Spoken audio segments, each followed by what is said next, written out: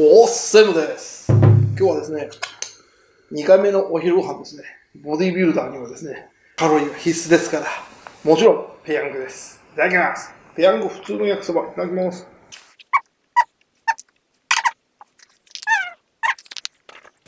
ペヤングはいつも美味しいですね。専務？最近太りすぎじゃないですか？いやいや、ボディビルダーはね、体鍛えるとか大丈夫ですよ。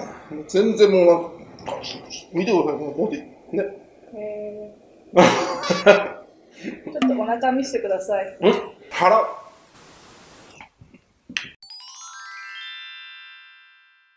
見たまえ、この素晴らしいこと。いいですよ。ちょっと横向いてみてください。横。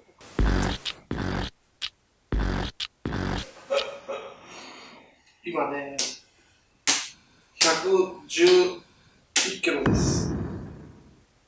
そうですね。ダイエットしますね。ということでございまして、この前健康診断でもですね、中性脂肪値がだいぶ土井さんに近くなってまいりましたんで、まずペヤングを禁止させていただきます。そしてお酒は毎日2合までじゃなくて飲まないようにしますね、なるべく。あと炭水化物も抜け気味で頑張ります。そしてもちろん毎日トレーニングもいたします。今年のクリスマス前後ぐらいまででマイナス6キロを目指したいと思います。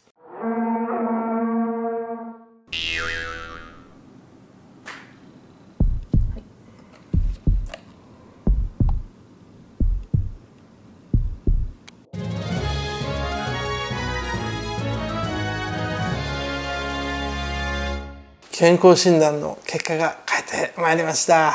中性脂肪値が311。わー、パチパチパチパチパチ。普通の人の約2倍あったそうです。まああとはちょっとね、お酒飲むから少し高いぐらいで大してあれはないんですけれども、まあ、中性脂肪を減らしてください。そしてですね、お医者さんに言われました。運動してくださいだそうです。これ以上無理。3週目です。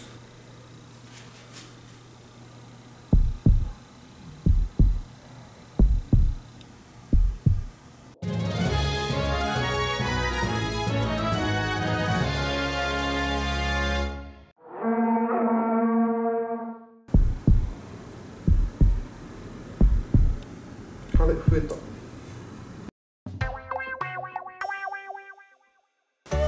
えてるじゃないですか。ちょっとね、ちょっとだけ増えたよね。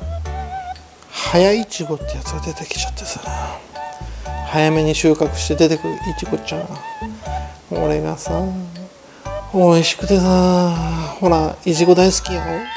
ちょっと我慢できなかったんや。甘いものやめるって言ったじゃないですか。僕ね、そのいちごショートケーキってあるじゃないですか。いちごショートケーキのこの中のこのスポンジがないやつ、つまりですね、生クリームを泡立てていちごをカットしてそこの中にぶち込んで練乳をぶっかけて食うのがですね、大好きなんです。そしたら太りましたね。やっぱり太りましたね。当たり前に太りましたね。練乳はですね、大体このチューブのやつが半分以上なくなるぐらいぶっかけますね。美味しかったー。次期待しておいてください。次はもうガリガリに痩せて、もう縦長になっておきますから、後編に続く。